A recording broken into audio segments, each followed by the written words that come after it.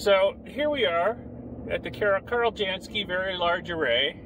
Now, the visitor center is apparently closed. Why? I don't know. They've been closed since COVID happened, but to still be closed because of COVID is kind of ridiculous. They don't have a gate. They don't say keep out. So I'm just going to drive around and see what we can see back here. And maybe get a close-up view of a dish or two, possibly. Maybe even the maintenance shack over there. I've been to the VLA before. It's been a few years, but I've been here before. And they have a shack back there where they keep one dish in. And if one of these out here in the array fails, they can swap out that one dish in the maintenance shack for any of these. And we'll get a close-up look here, I'm sure, at how they move them around. They are on railroad wheels, and there are sets of track out here in a Y shape. And they can move the dishes along any axis of the Y, any of the three axes of the Y, and spread them out either further apart or closer together. And like I say, they can take any malfunctioning dish back to the maintenance shack and replace it with the one in the shack that's been refurbished. So there's one of the dishes over there, and we are coming up on the railroad tracks where they cross the road. Since there's no traffic on this road, I will stop and take some video at the tracks. Give you some idea just how they move these things around. Because I was here when they were still allowing visitors years ago, and you could go out and you could get a close look at a lot of stuff. Plus they had a pretty interesting visitor center, and they had a glassed-in gallery where you could see what was going on inside the control center for this thing. It was mainly just a big computer room. You know, most astronomy is done remotely these days. The astronomers aren't here. They could be anywhere in the world, you know. So there's just technicians and whatnot there. But it was kind of interesting to see in there. Okay, let me get out and we'll look at what we got here.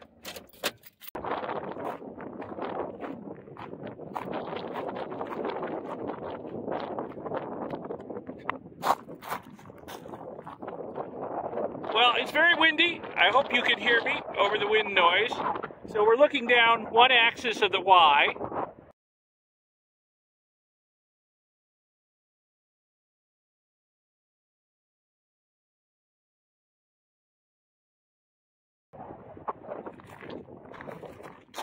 And it goes off into the distance for miles and miles. I see at least 3 more dishes off that way.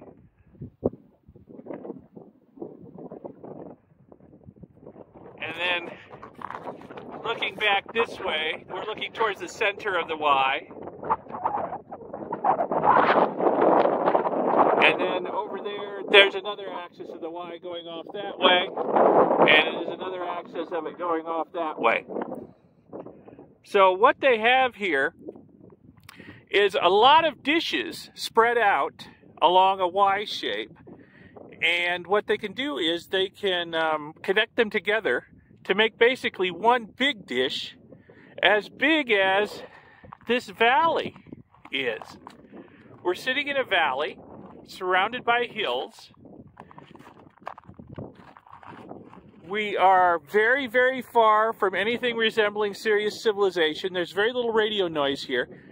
And the hills that surround this valley block more of the radio noise. There you can see the hills over there.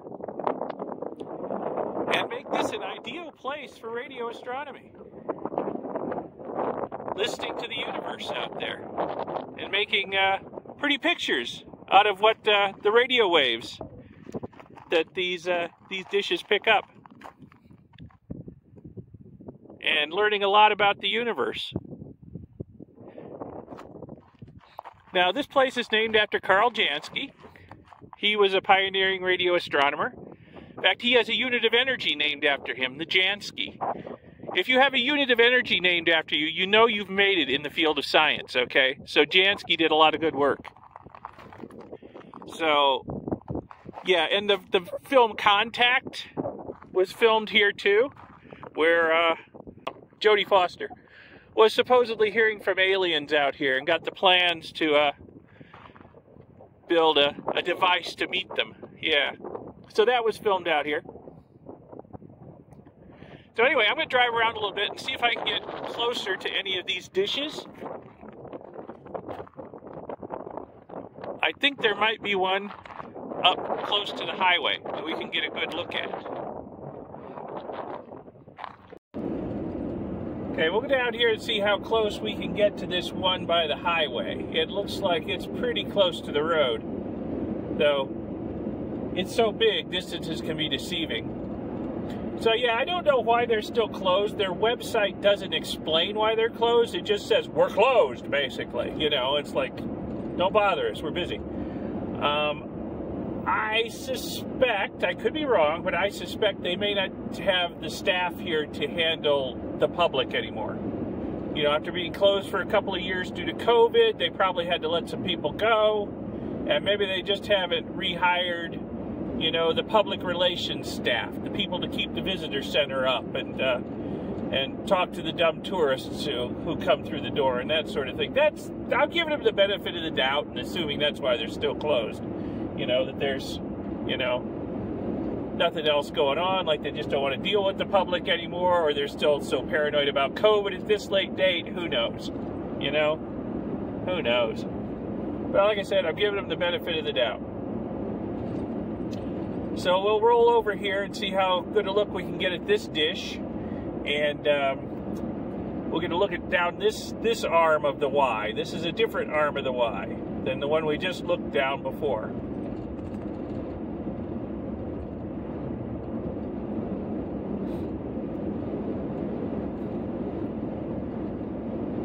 These dishes are huge, absolutely huge.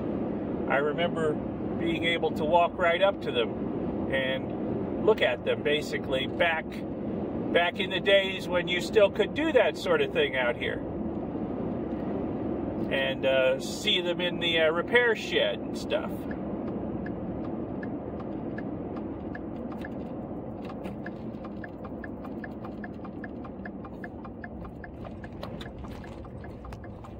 Let's come over here and look at the historical marker.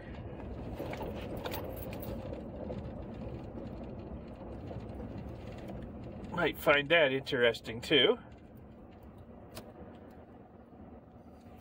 And then we'll go look at the dish.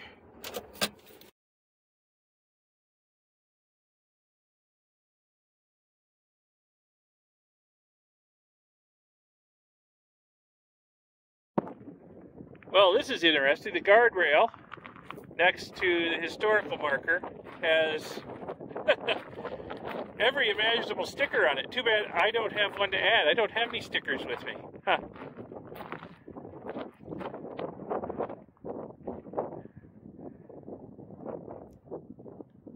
So pause the video if you want to read that in detail.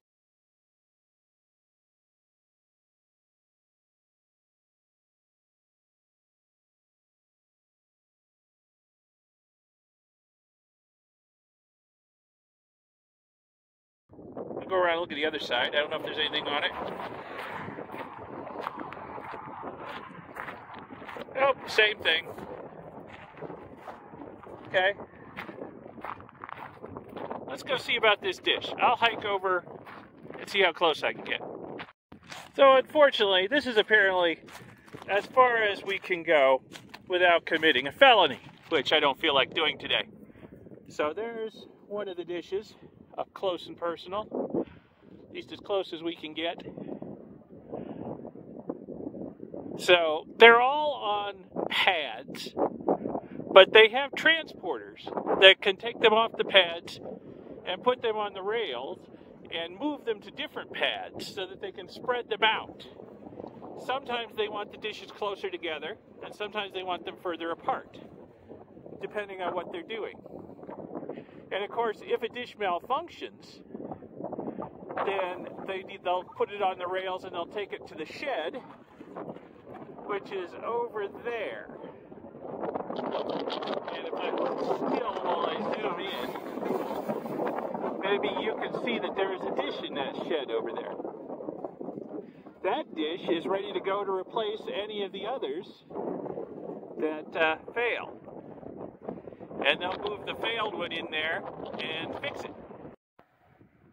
Okay, here's a slightly steadier view of that shed with the spare dish in it. Off in the distance, probably a couple miles away. Hard to tell. Distances are very deceiving out here. Over here is the control center for the VLA and the center of the Y. See, the dishes are kind of bunched up out there because that's the center of the Y over there. And the arms lead out in 3 different directions. One going to the right, one going to the left, and one coming right at me. Those are the 3 arms of it.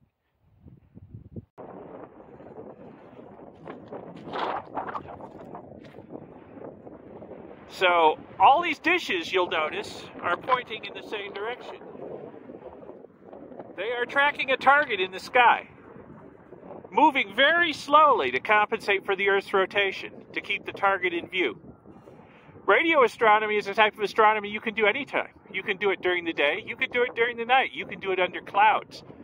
The sky doesn't have to be clear, the sky doesn't have to be dark. You can do radio astronomy anytime. And they are doing radio astronomy right now. They are tracking some target. All these dishes are pointed at some target. And they're all moving very slowly. In fact, the wind is making it hard to hear it. But during breaks in the wind and breaks in the traffic behind me, I could actually hear the hum of the motors in that thing very slowly moving it as it's tracking whatever target they have it pointed at. And for the shadow on the dish, I would say whatever target they're pointed at is not very far away from the sun.